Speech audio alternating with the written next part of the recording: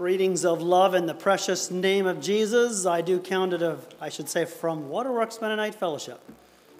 I count it a privilege to worship here at Myerstown with you dear folks who mean so much to us. Thank you, Zach, for the exhortation not to stand gazing and be about the Father's business. And Joyce, I think I heard him say that he would pull your weeds in the garden this year, just lest I forget.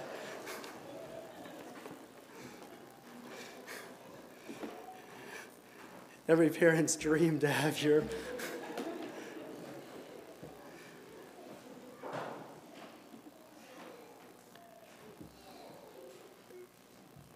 I heard the question posed once, do you know the two theories about arguing with women? And I was like all in. I like things boiled down. A, B. Simplified life. I'm all ears. The person said, it's no use I tell you because neither works. That's not fair, right? That's totally unfair. The same could be in reverse about men.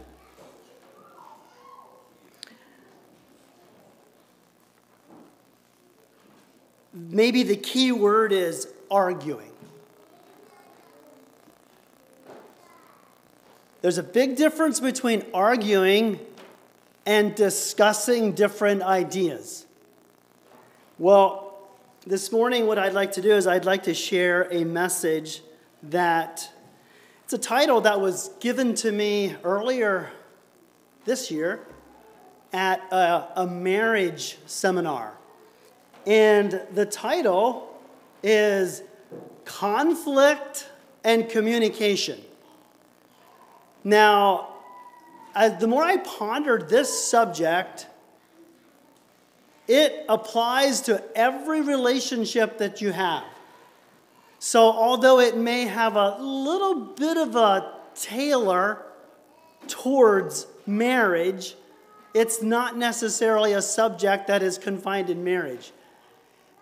Every one of us are created to be relational beings. So whether you know it or not, your greatest fulfillment is in relationship. And that goes to everyone, every introvert, as well as every extrovert. Now, introverts like their solitude time or away time or downtime, away from people time, maybe a little more than some of the extroverts do. But be it known, we were made in the image of God, and God is a very relational God. So you, at the core of you, are created for relationship. And your greatest fulfillment is found in relationship. So, I'd like to discuss the subject of conflict and communication. So I think I'm going to maybe first talk a little bit about communication and then conflict. One author said it something like this: marriage is very complex. Two unique individuals make a lifelong commitment. Each of them has an elaborate inner world of thoughts and feelings and goals and dreams, values and opinions, wounds and sensitivities, not to mention a few million needs. So, these two start a relationship, and they hope to make a combined life, marriage, significantly more satisfying, meaningful, exciting, fun, full, and loving than they could individually. So, they have the big day and make the lifelong commitment to do just that. They move in with each other and bring all their accumulated stuff along with their 2 million separate thoughts, feelings, goals, dreams, values, opinions, wounds, sensitivities, and needs, and she brings the same. And they'll be one flesh. Really? Yes, they will. But not without a bit of banging and clanging and crying and talking and sharing and merging and blending. In other words, communication and conflict is a huge part of developing that oneness in marriage. I remember so vividly working for a couple that lived in Lebanon. To be precise, they were 87 years old. And I'm grateful for the Bible. I'm grateful for the many books. I'm grateful for seminars. I'm grateful for examples that Joyce and I have been privileged to observe and read and so on. But I don't know. This 87-year-old couple just gets a lot of credit because they left an impression on me. They were both extremely hard of hearing, okay? And I had the privilege of working in the next room for a day and a half. Should have taken me only a day. But the hard of hearing equals they talk loud. And they would talk. I heard them talk for a day and a half. I mean, it wasn't nonstop chatter, but close. And they, apparently high school sweethearts, so in my day and a half in their home, I heard them walk through their high school years, their pre-marriage years, their marriage years, their raising their family years, and so on. And it was just fascinating.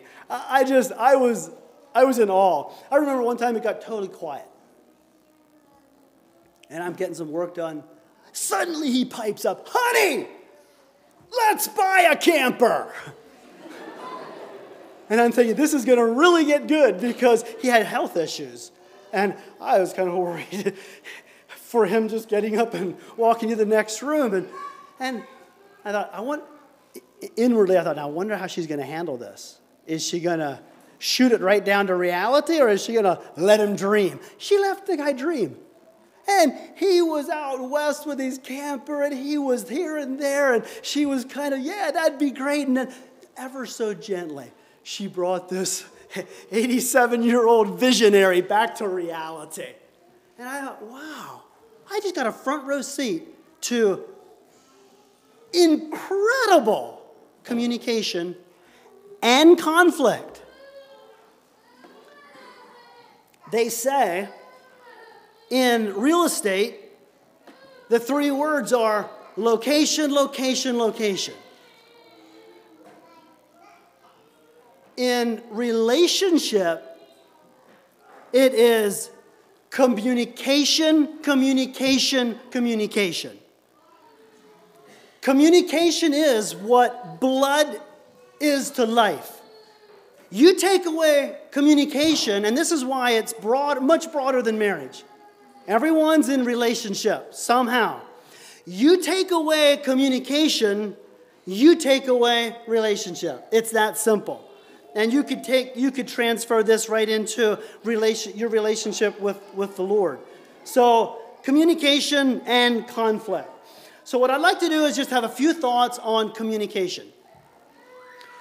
First of all, I'd like to just briefly discuss the basics of communication.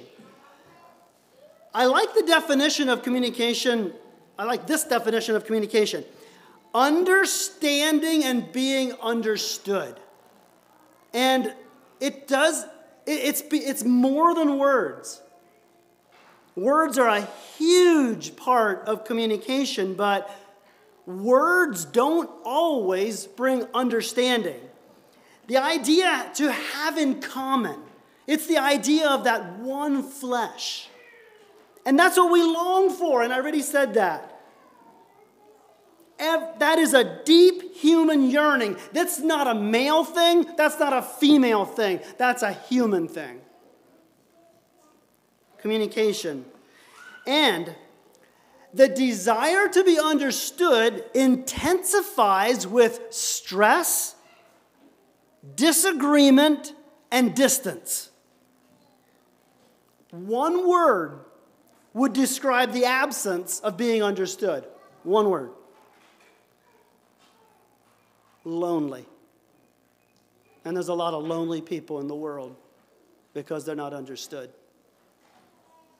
They're not in relationship.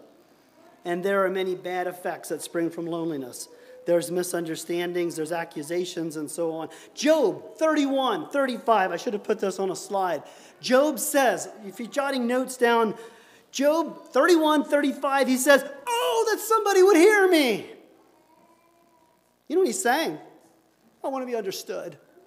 All these words, nobody understands me.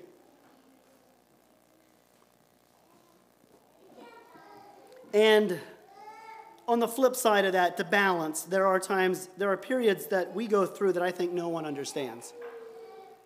And I think God brings us through those valleys that nobody really understands, so that it's often meant to refine us and deepen our trust in God. Secondly, communication is a transmitting of ideas or thoughts. Now, I don't know if you've ever seen this diagram. It's not original with me. I found it online, and I thought it kind of portrays what I'm trying to say. But communication is actually amazing if you really study it and analyze it.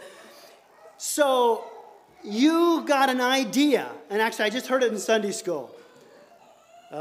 Brother Nate, I'm picking on him. He started talking, so I'm not sure how to put this into words. That's exactly what I'm thinking about when I'm thinking of communication. And we know exactly what he was talking about.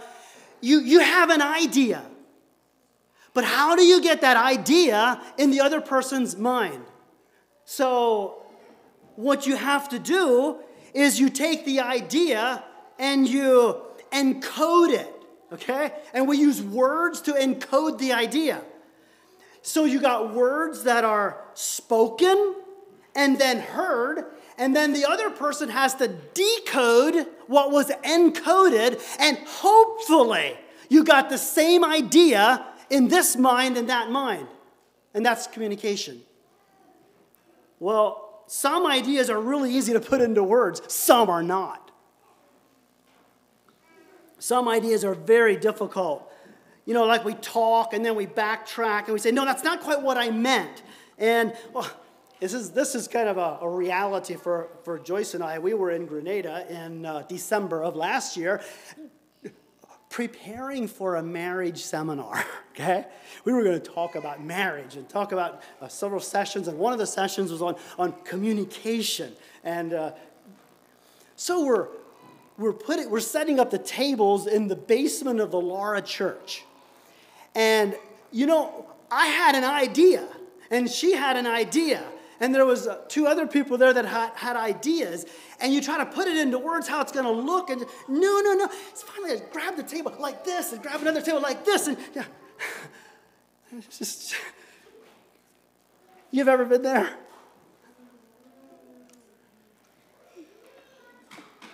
Sometimes you try to sketch out, you know, you're not communicating. You're not getting the idea from this mind to this mind. So you take here, give me a piece of paper, and you just take a sketch. And all that is part of communication. And then in that illustration, and in reality, in the middle, there's noise. And sometimes it's real literal noise. Maybe it's just a lack of hearing or whatever. And that can be expanded and broadened. Noise can come in so many different forms. But the whole idea, what I'm trying to say is communication is kind of complex to get the right idea from this mind to this mind, whatever relationship we're in. And misunderstandings happen. And sometimes we're saying one thing and another thing is heard, just kind of like what Zach said. You know, I kind of portrayed it. It was a joke. But that can happen in reality. That's not what I meant. That's not what I said. But sometimes what is said and what is heard is so different. And just to understand that, I remember recently meeting with someone, and I had an agenda.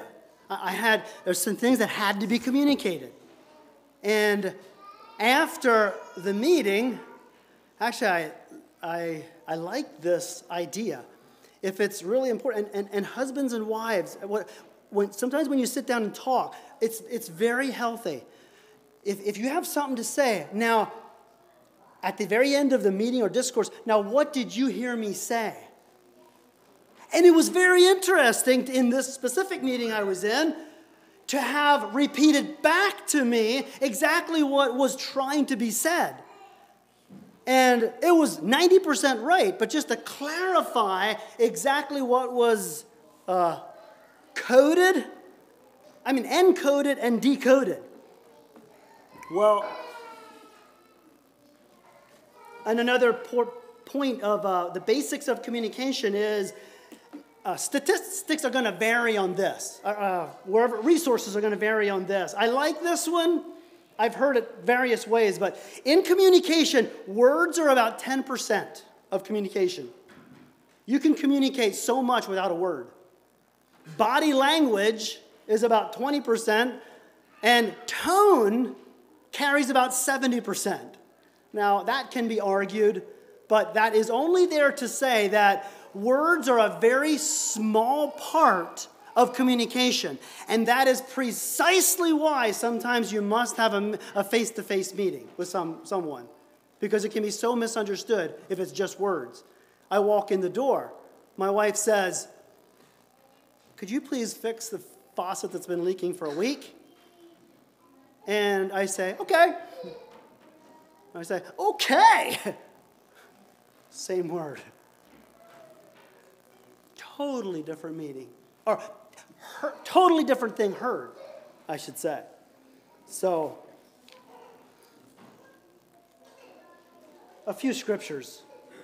Just allow these scriptures to wash through your mind in the subject of communication. James says, "Let every man be swift to hear and slow to speak."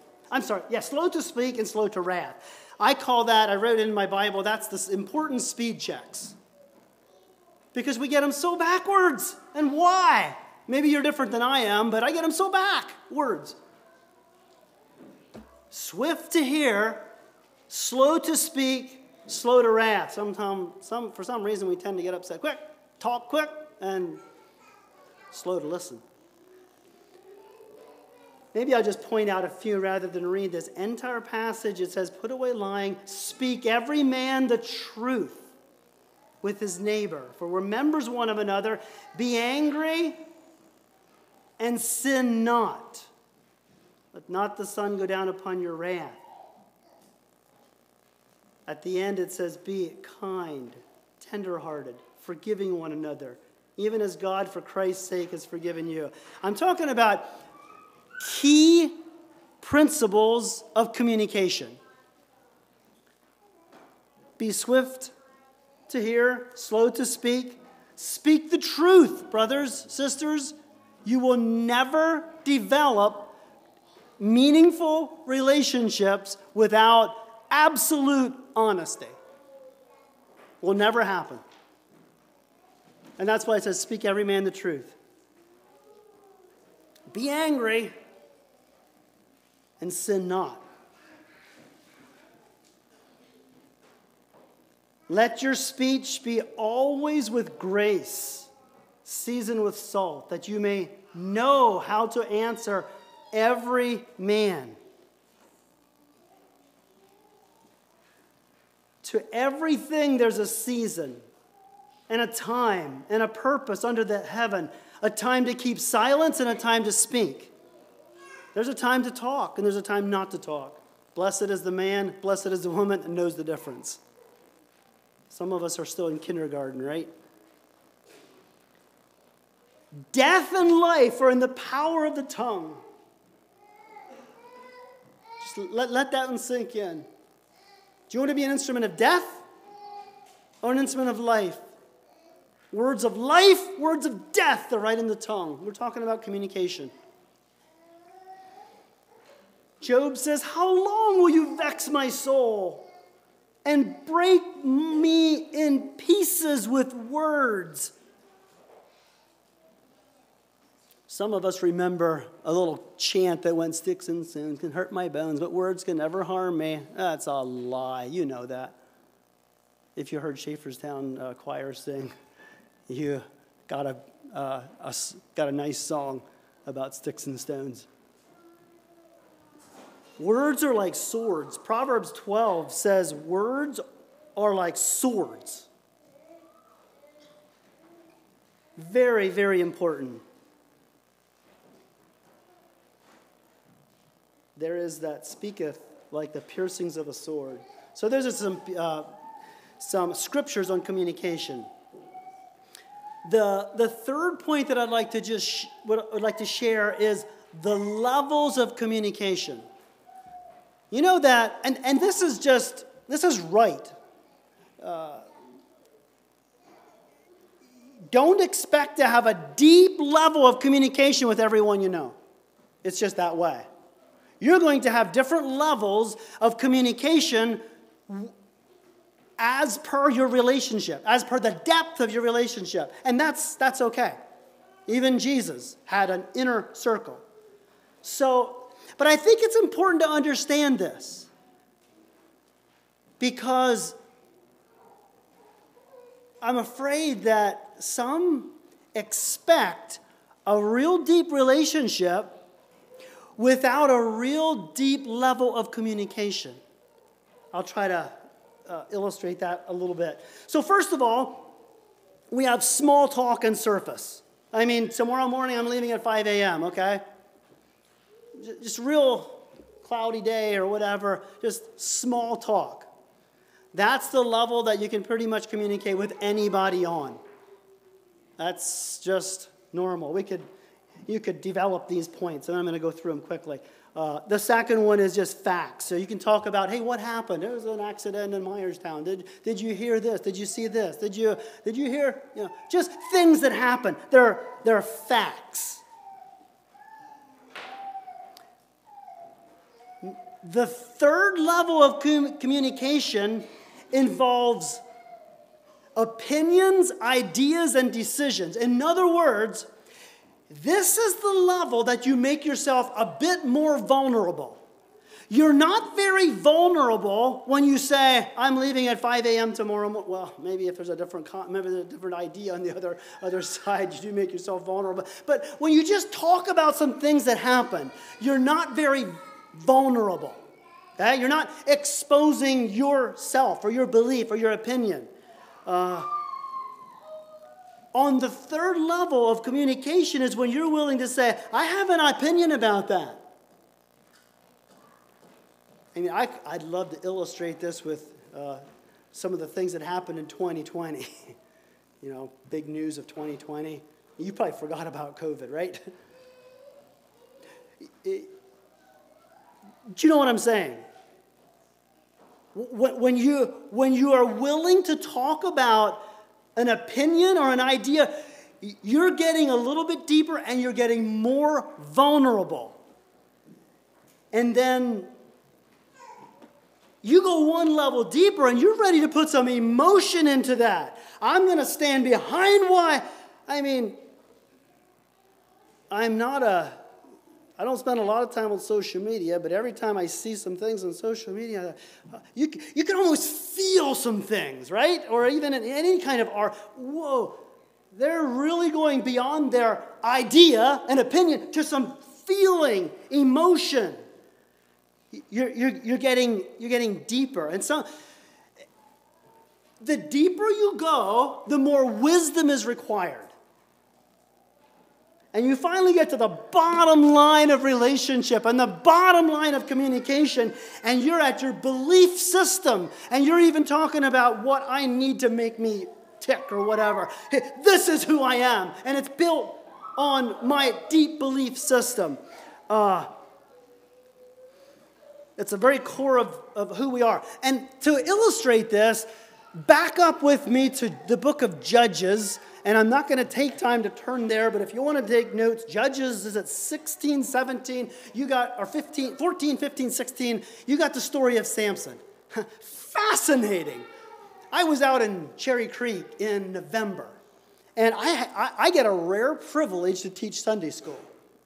And I traveled with Claire Long, and Claire Long was shared the message, and I got to teach Sunday school. And I was teaching on Samson. And I remember thinking this story through on Samson, and that's quite a story. I just kind of surfaced that, and I still don't know if I got to the depth of it, but something clicked. Samson, you know the story. Delilah, she's quite a lady. Samson, you really love me. You're going to tell, you don't love me. You didn't tell me the truth. I say, you know what's going on? What level of relationship were they on? And this is tragic when people expect the number 5 relationship with a number 1 or 2 reality of life. And that's precisely what Delilah and Samson had. And finally, after her nagging, and you don't love me, and come on, Samson, they're going to laugh. I can almost picture Samson just leaning into the conversation, and he said, in fact, it says, he told her all that was in his heart. And the very next verse, it says, Delilah knew that Samson had just got done telling her all that was in his heart. He got down to number 5 in levels of relationship. And it wasn't safe. And it cost deeply. Blessed is the relationship where there's absolute trust. Absolute trust. And this applies far beyond marriage, but that's where it really, really hits home. And that's maybe if this is tailored towards marriage, there has to be absolute trust in relationship. And you get right down there to number 5, all the way to the bottom of your heart, and she's at the bottom of her heart, and you can just communicate, and here's who I am, here's what makes me who I am because of what I solidly believe, and here is my needs, and I understand your needs, and I'm telling you, that is where you have the deepest sense of fulfillment. Now we're talking about one flesh. And that's what every one of us as married couples must strive for. And everyone, like I said, is in a relationship. If you want a deep, fulfilled, meaningful relationship, you get to the bottom line core of trust. Let's move on and have a few comments on healthy communication. So we looked at some scriptures of communication, some basics of communication, the levels of communication, and let's just clarify a few important parts of healthy communication. Number 1, respect. Let me say it like this. You'll never have a deep, meaningful relationship unless there's mutual respect. And that's treating each other like adults. It's unfortunate when there's a relationship that one is not treating the other like an adult. Respect. I remember hearing the story of a teacher, first day of school. She engaged all her students, and she said, okay, we're going to write rules down on the board for the year. You're going to make them. They were all in. I mean, no talking without raising your hand. Coming from students. No doing this, no doing that, no doing that. And they compiled about 10 from the student body. And the teacher says, wonderful, let's do it. But then she said, I could make one word to umbrella everything you just said. And it was respect. I'm telling you, respect goes a long way in communication. Secondly, listen well. Just like we talked about levels of communication, we could develop levels of listening. You know that there are levels of listening. The lowest level of listening is ignore. Have you ever talking and somebody's you're talking, you're trying to communicate, somebody's just ignoring you. They're not listening. Or then there's a pretense. Yeah, Yeah, how was that again? Yeah. You know what I mean? I'm guilty. Probably you are probably too. Okay? Levels of listening. Selective listening. So I'll hear what I want to hear. And then there's attentive listening. I mean, phones down, books down, newspapers down, I'm listening. And then there's one more yet, and it's empathetic listening.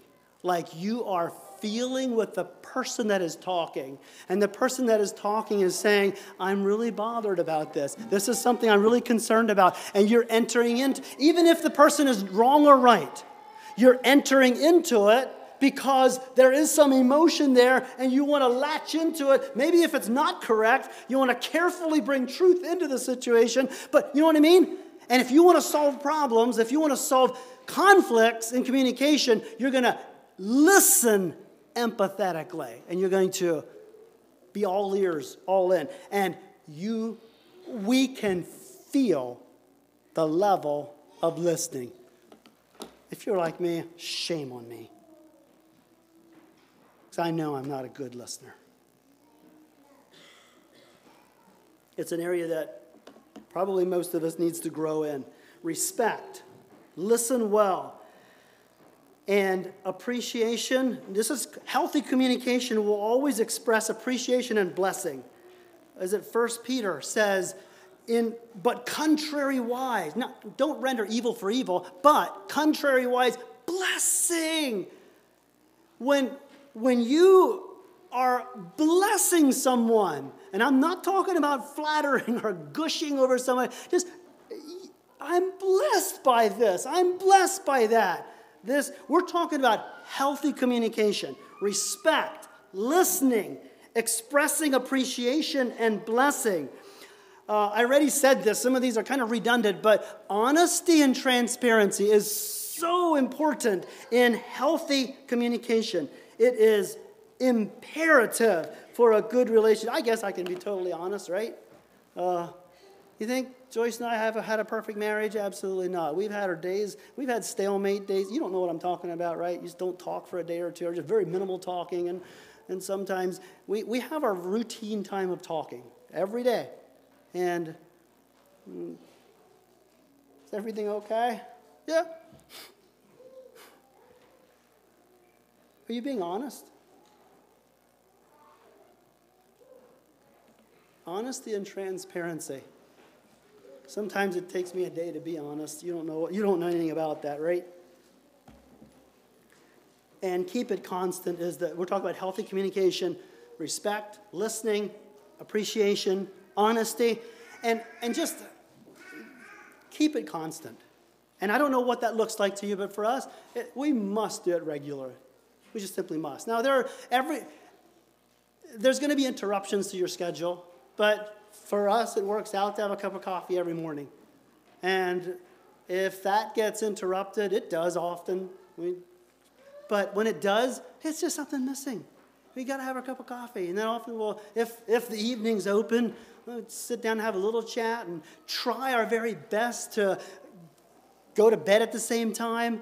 Constant communication. It is so, so, so important. And I just want to encourage everyone to make a goal of that. And I know schedules can be so hard. So don't ever try to take somebody else's schedule and say, okay, I'm going to adopt. Everybody has to make it personal. But it's an awesome time where you just sit down, and we're going to get into conflict in the last portion of this message. And when there is conflict, that's the time to deal with it. Not the time when you go, ugh. Most of us we embrace the conflict right in the middle of the heat of the emotion, and it doesn't go well. Usually doesn't go well. Keep it constant. A few mistakes in communication. I'm going to go through these really quickly. Raising voice. Never, never, never raise your voice unless they can't hear you.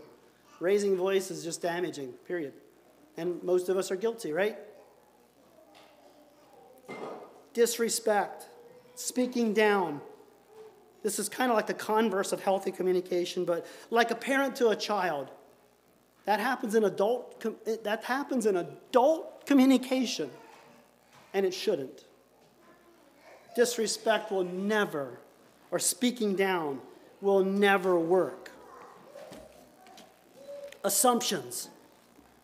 Pretending you know what the other person's thinking. Just kind of like finishing the sentence and assumptions and interruptions. Not allowing the person to finish. I should have put a little picture up on here, but to illustrate, it's funny. I remember Joyce found it and she showed it to me. We just had a good laugh. There's an old couple sitting on the sofa with maybe a granddaughter in the background, and this old, probably 87-year-old couple. She pipes up, "Well, we all got to go. So the point is, who's going first?" She says, he says, "Well, I'll probably go first."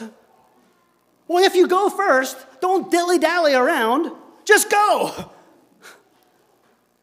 And then the granddaughter's stepping into this conversation, and don't be a baby when you go either. Just be a man.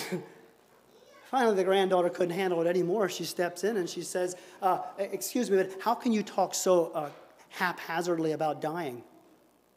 They both looked back and said, "Who ever said anything about dying? We were talking about going to the dentist." That's funny. But how many times have you done that, or have I done that in communication, where you're making assumptions and interrupting, and you're just off the wall? Back to James. Slow to speak, swift to hear. Mistakes, sarcasm. "Yeah, you're always right, okay? You're such a good person." It sounds good, but the tone says it all. "Oh, your family is just perfect." Sarcasm. Don't ever do it. And here's probably the biggest one, criticism. Attacking the person and not the problem. Whenever you and not, here's the problem. There's a huge difference. Mistakes in communication. We're going to switch gears, and the last few thoughts are going to be on conflict. If there's anything that I want you to really get this morning, here it is. And maybe that's not big enough font for you to see. Conflict is normal and natural. And conflict can be the door to a deeper relationship. And I'm telling you, we're still in kindergarten in our marriage relationship, I think. But it took us many years to realize that the more honest we can deal with conflict, the deeper and more fulfilling a relationship can be. Conflict is normal and natural. In fact, if you have no conflict, no two ideas, why do we need each other? Why do you need any relationship? If you're willing to spend time with somebody that has a different idea. It can be the door to a deeper relationship and deeper intimacy if handled correctly, and it takes both.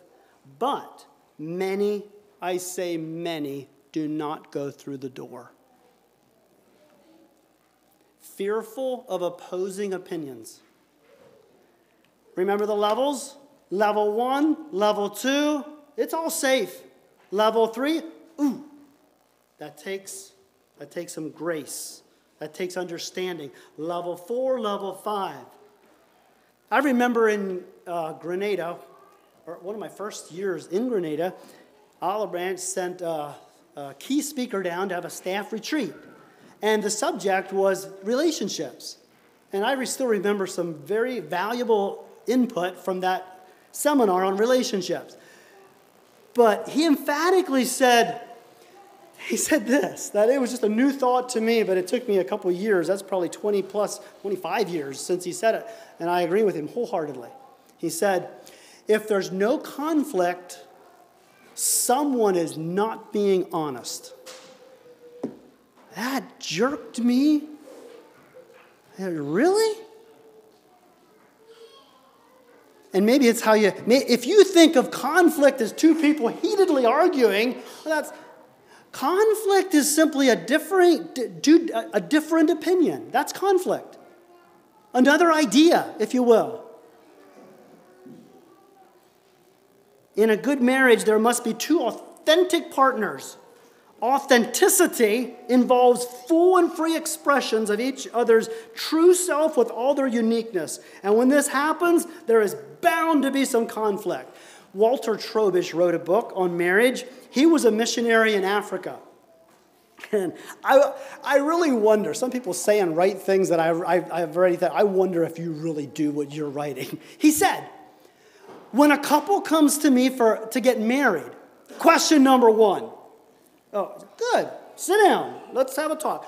Question number one. When was your last disagreement? Tell me about it. Some look at each other and say, we didn't really have a disagreement yet. They say, okay, good. You're dismissed. Come back when you have one and then we'll talk. I really wonder, do you really do that? You get his point? His point was they're not really being honest with each other if they've never had a conflict or a disagreement about opinions and ideas. And that was interesting to me.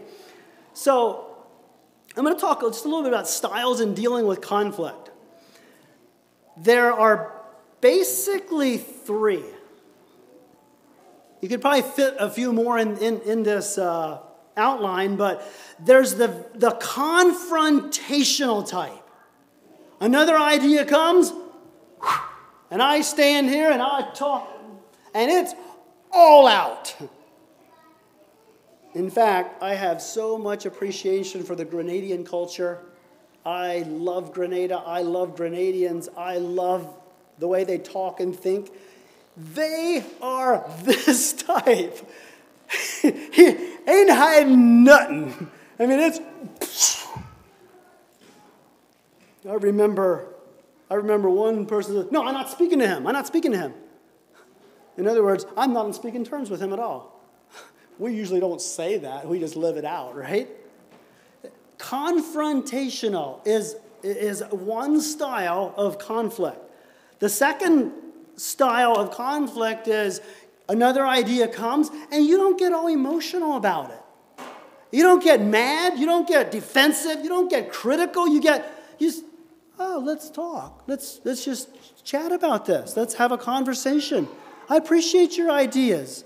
And even if they are so wrong, you don't have to be so bam, bam. You get, okay, let's calm discussion. I long to be there and just live there. There's another, and that's where you avoid it. I don't do conflict. Nope. Another idea, it could get messy. And I know this takes a lot of wisdom, how to embrace it and so on, but that's basically the three styles. Now, I'd really be curious. I'd really, really be curious, and I'd love to do a poll, but I won't. But in your heart, choose one. Who are you? What's your go-to method? I'm tempted to do a raise of hands, but just think that through. Have a little discussion with somebody that you're in a relationship with, okay? Hindrances in dealing with conflict. There is, I don't know if any of you read John Gottman's book on relationship. It is so fascinating. I forget the title of it. But in his book, he talks about relationships, 4 horsemen of the apocalypse. Okay? Now, just think that through a little bit. You think of, at first it's like, whatever. The 4 horsemen of the, relationships, 4 horsemen of the apocalypse. Well, if you know what apocalypse means, it's the end, okay? You often talk about the revelation. So what he's saying is, here are 4 horses that the end of a relationship comes on. Okay? And then he kind of spends a chapter or so on each one, and I'm just going to give them to you. The first one is the critical. Whenever a person has this style of dealing with conflict, it's headed towards an apocalypse. Just Because you can only deal with criticism so long. And, in some ways we say, well, that's not really the end. But I am so convinced that there are many, many relationships that are in survival mode, and they're not thriving, and they're not entering into the deep level of relationship. And some of these may or may not help you to understand what all is happening in a relationship. Then you got the defensive person. I already said about the critical. The critic attacks the person, not the problem. Attacking character with a sword. Never do that. Attack the problem. Defensive. That's when you attempt to defend. You think, oh, here they come again. Here they come again with words. Oh, and you put up this, and it all happens inside of here. You may not even know what is all going on, but you're so defensive. And sometimes these defensive people can whine like an innocent child. And it's probably not the whole picture, but the answer is to try to hear exactly how they feel and take the level of responsibility. If you sense in a relationship defensiveness, there must be some work on it. If you sense criticism, you must... There's some work on it. Contempt. We're still on Gottman's 4 horsemen of relationship. So you have the contempt, and that's the person that's speaking down, the superiority, mocking, rolling eyes, sneering in disgust. Contempt, listen, contempt is so serious. Contempt causes such deep wounds. I'm guessing every one of us can remember as a child facing contempt, where we were mocked. And it destroys all funness and admiration. Rather, the converse is building up, making the person feel valuable, even in being honest about your needs. And then the last one is just stonewalling. And that's when the listener withdraws. And sometimes it's literal. Sometimes a person just leaves the room. Gone. Shut the door. Sometimes they leave, but they're still there. And the stonewaller is just simply not interested. Sometimes overwhelmed, sometimes to calm down. Maybe it's just to avoid a blow up and so on, but it actually doesn't work to hound a stonewaller. If somebody stonewalls you, if they check out, you got a job to do. And it doesn't say, you gotta talk, you gotta... There's a need to honestly engage the person so they don't want to check out. Those are, real quickly, the 4 horsemen of the relationships, 4 horsemen of the apocalypse. And this is pretty much the last slide that I have is skills in resolving conflict.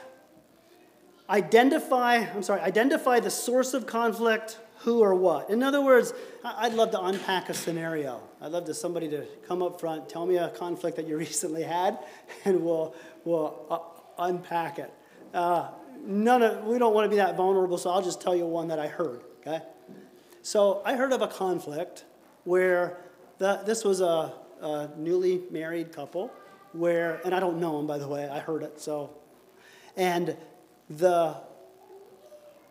about 6 months in, it wasn't real pretty because they both were working hard, about the same amount of hours, but she did all the domestic work. And he just was on his recliner and doing his thing, and it just developed, it just didn't feel good to her.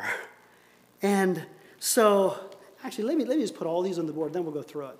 So, identify the source of conflict, choose a time and place to discuss the source, begin with a blessing, discuss the issue, honestly express your feelings and emotion, allow for dialogue, ask clarifying questions, restate what you hear, empathize, and validate feelings.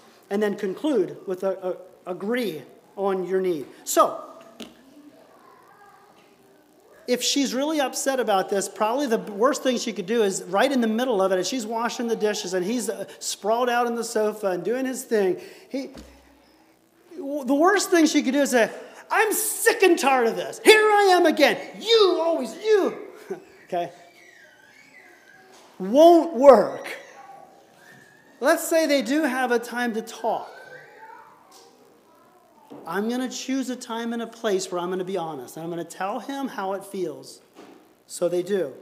And she begins with a blessing. She says, I'm so thankful that you work hard. And you're one of the best, whatever he does. And then you get right to the issue. Discuss. But you know, honey, it's just not going so well. And I really am struggling. And I don't like the struggle that's going on. And that's where you just need to discuss the issue and just be honest with yourself. You got to be honest. It's hard to be brutally honest. Their relationship hinges on honesty. Some people say, just for lack of words, suck it up. Just be, I'm not convinced the relationship is going to thrive if she is never honest. And again, it must be handled very delicately, must carefully. Allow for dialogue. Ask clarifying questions.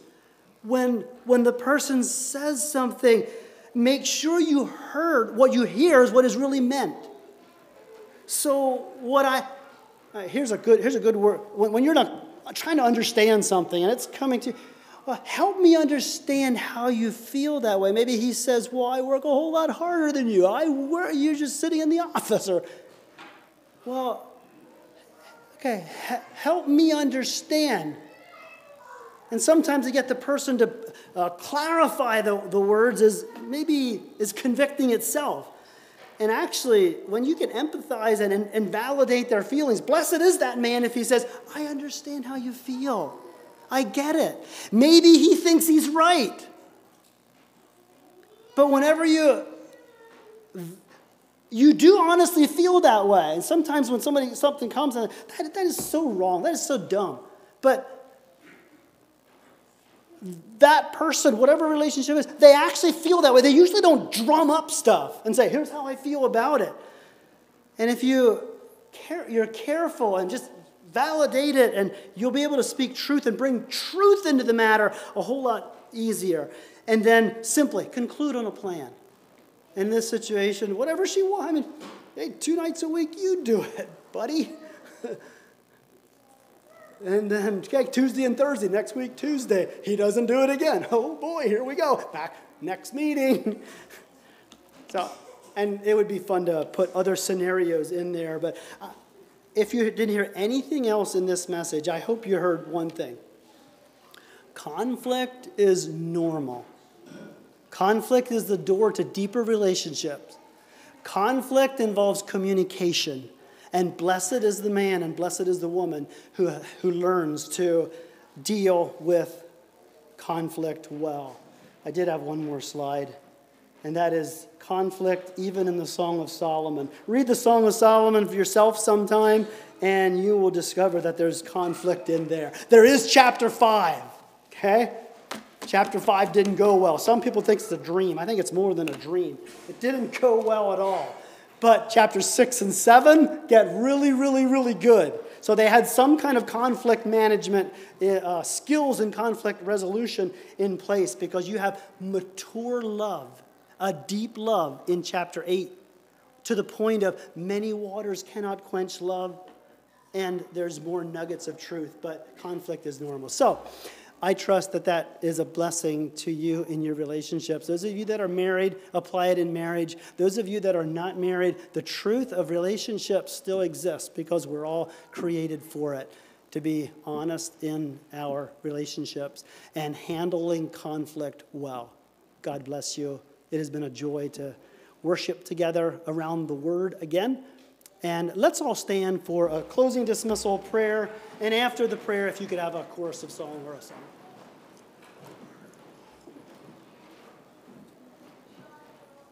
Loving Father, thank you so much that you are the perfect communicator.